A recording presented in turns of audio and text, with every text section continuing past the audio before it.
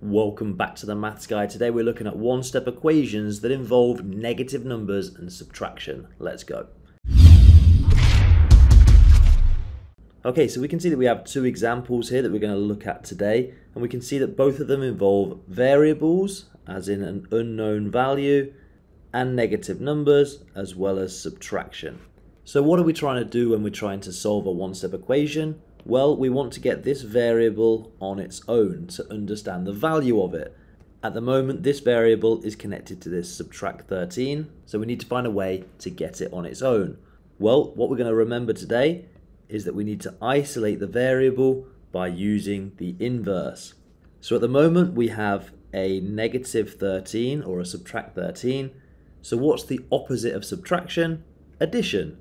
So if we want to get rid of this negative 13 or subtract 13, we need to put on this side a plus 13. But now what we've done is we've made our equation unbalanced because we've just added a plus 13 to the left hand side and left the right hand side as it is.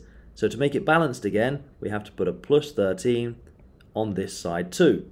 Okay, and now I can begin to solve my equation. So looking at this first left hand side, my negative 13 plus my positive 13 cancel themselves out and equal 0. So I'm left with just t on its own.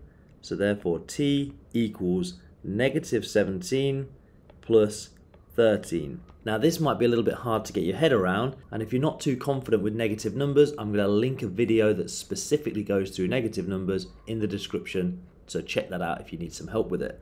But really what we need to think about is we're on negative 17 and we are adding a positive 13. So we're going to be coming back up the number line in a positive way and we will end up at negative 4. So therefore t equals negative 4. What we can do just to double check our work is we can look back at our question and we can put negative 4 in the place of t. So let's rewrite it over here and I'd have negative 4 subtract 13 equals negative 17. And one way to help us is by drawing a number line, so I'm going to do that now. There we go. So we start with negative 4 and we're coming 13 places down the number line. So here we go, 1, 2, 3, 4, 5, 6, 7, 8, 9, 10, 11, 12, 13, landing me on negative 17. So we know we're right. Okay, let's look at this second question then. This time I have 15 equals b, subtract negative 4. So this time my b, my variable, is connected to a subtract negative 4. So here's our subtraction. How do I get rid of the subtraction? That's right, I'll use my inverse. So on this side I must input a plus negative 4. But remember, if I put that on one side, I need to put it on the other side too.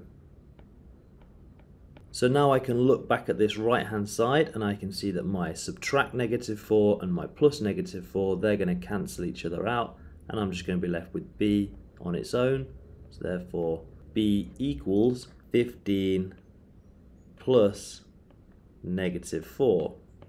Again, if we're not too sure about how to use negative numbers, please make sure you look back at that negative number video so that you get a really good understanding, as we're going to go through this quite quickly. But essentially, if we were looking back on our number line, we're on 15 at the moment, and I'm adding a negative 4, so I'm going to come down the number line, and I'll end up with 11. So 11 equals b, or b equals 11.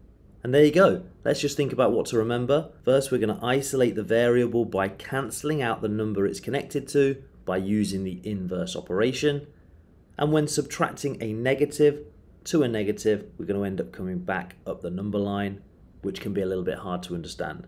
If you need help, draw that number line. That'll help your mind understand exactly what you're doing. And there we go. Hopefully this video has been helpful for you. In our next video, we're going to be looking at how to solve one-step equations involving negative multiples. So if you're not a subscriber already, be sure to subscribe and share this video with somebody that you think might need this little bit of help as well. But for now, peace out.